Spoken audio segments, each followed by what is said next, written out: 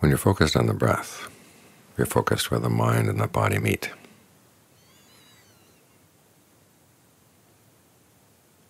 It's through the breath that the mind is aware of the body, having a body. And it's through the breath that the mind exerts influence on the body, it has the body move around.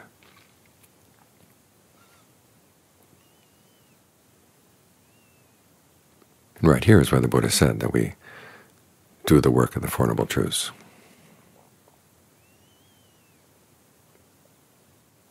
Or in one formulation, this is where we find the world, the origination of the world, the cessation of the world, and the path to the cessation of the world.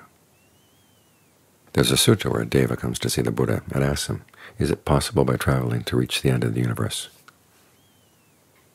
where there is no birth, aging, illness, death, or rebirth? And the Buddha says, no, it's not possible to reach there by traveling. And then the Deva says, in a previous lifetime he had been a seer. His name was Rohitasa, and he was a skywalker. His stride was as far as the East Sea is from the West, East, of course, and West Seas, of course, being relative to India. And his speed was like an archer shooting a light arrow across the shadow of a palm tree. In other words, very fast. And even with that speed and that stride, he decided to see if he could reach the end of the universe by traveling. And for 100 years, aside from the time set aside for resting, eating, etc., he died before reaching the end. And then the Buddha went on to say, still, it's not possible to put an end to suffering without finding the end of the cosmos. And here it is, right here in the body. He treats the loka, which is either cosmos, world, universe, as equivalent to dukkha, suffering or stress. It's right here in this body with its perception and intellect that you can see these things. The world, of course, is the world of the senses. That's sensed right here. Sight, sound, smells, taste, tactile sensations, they all make contact right here. It's through the contact that we know about them. But we're not simply on the receiving end. The origination of the world, the Buddha said, lies inside as well. Remember his teaching that all phenomena are rooted in desire.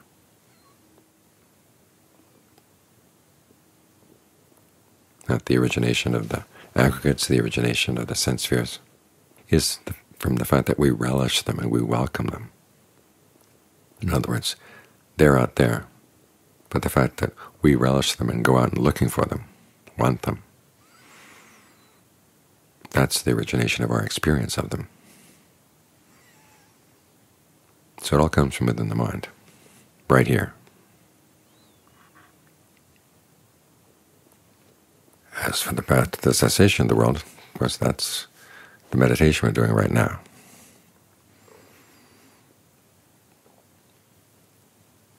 There's a passage where the Buddha says, what one thing gives rise to four things, what four things fulfill seven things, and what seven things fulfill two things.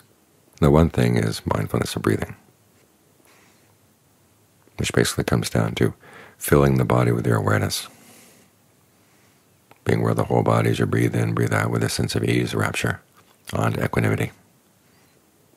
Well, the mind fully present right here, gladdened, concentrated, released.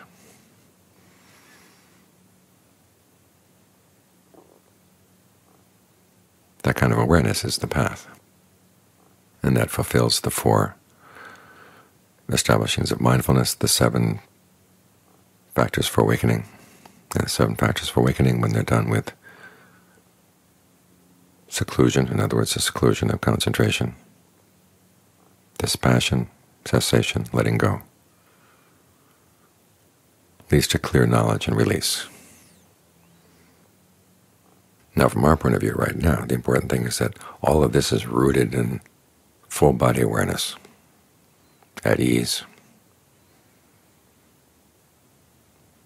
trying to develop a sense of the breath flowing unimpeded throughout the body. I've heard some people say that this state of awareness is a state of awakening. It's not really. It's the path. This, as long as you're still aware of the six senses, you still haven't gotten to the cessation of the world. But it's through developing the path that you get there.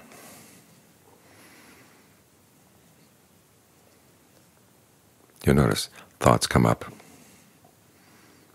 and the mind, if you're not careful, loses its full body frame of reference and shrinks down to the size of the thought,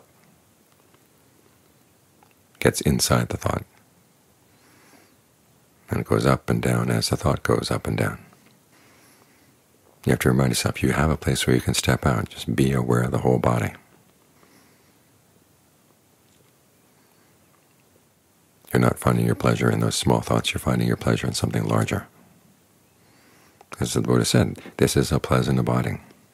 Even when the mind gets to equanimity, he said, this kind of equanimity is pleasant in a very subtle way, because it's equanimity combined with knowledge, awareness.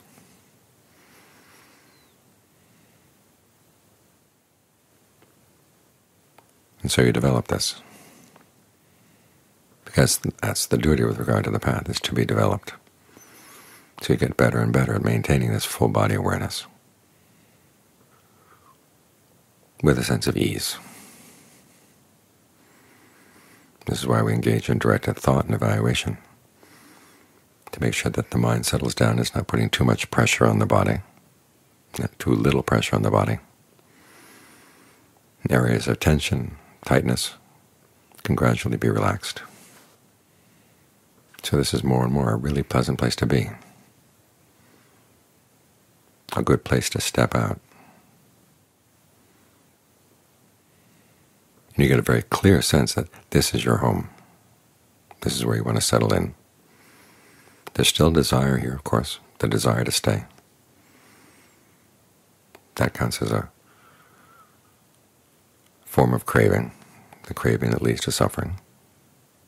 So there's some stress in the path, but it's good. Craving for becoming a form, the sense of the body is felt from within. A craving for the formless when you get into states of concentration that are more formless, with a sense of space, a sense of simply being conscious of consciousness.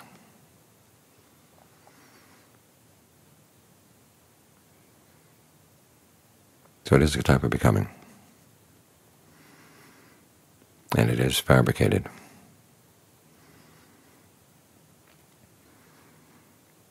And as long as it feels really good, the fact that it's fabricated doesn't bother you. But as you get more sensitive, there comes a point where you say, wouldn't it be better if there was something that was not fabricated? That's when the mind is beginning to get ready to move on. But again, it moves on in a way that you don't go someplace else. As the Buddha said, the cessation is touched right here at the body, seen with the body. In other words, the opening to that dimension is something that's going to be experienced right where you're experiencing the body right now.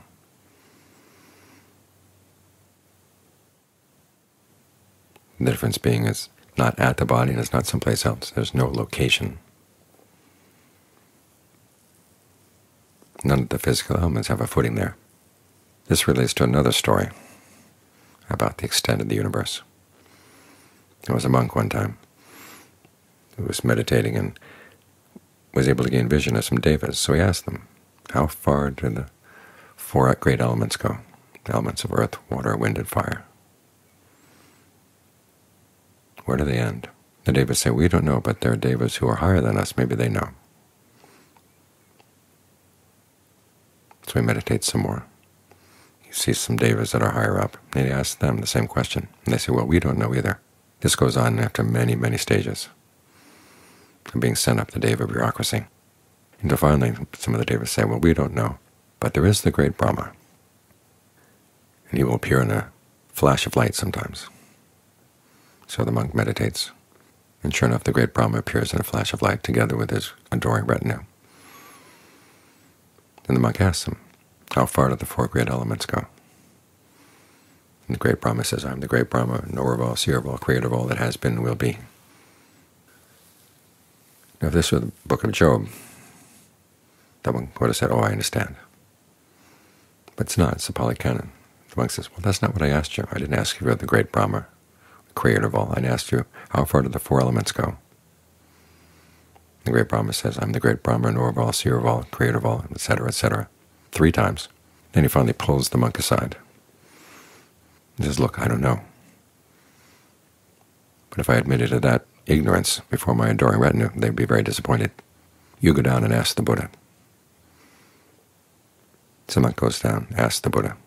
And the Buddha gives a simile. He says it's like a land-sighting crow. In those days when sailors went off into the ocean, they wanted to know they were near land, they would set loose a crow.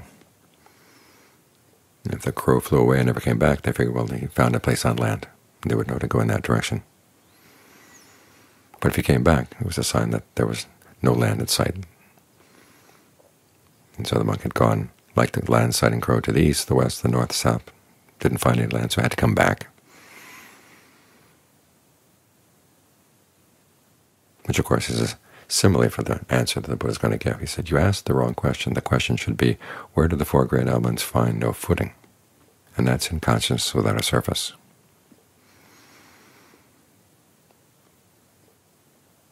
That consciousness, the consciousness of nirvana, where there is no awareness of any of the elements or any of the cosmos at all.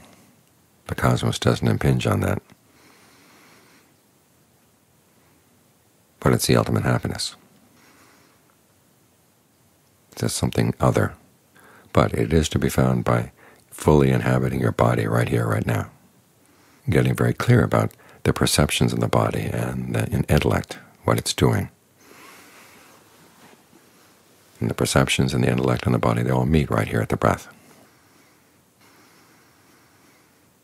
So every time your thoughts go casting out for something else to get away from here, remind yourself it's like that crow. There's really nothing out there of real substance.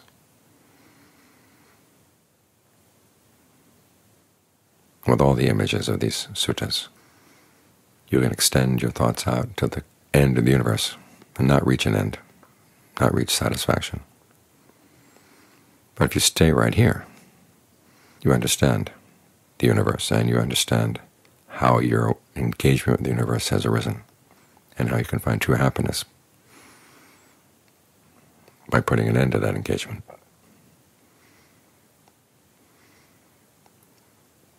It's all to be found right here.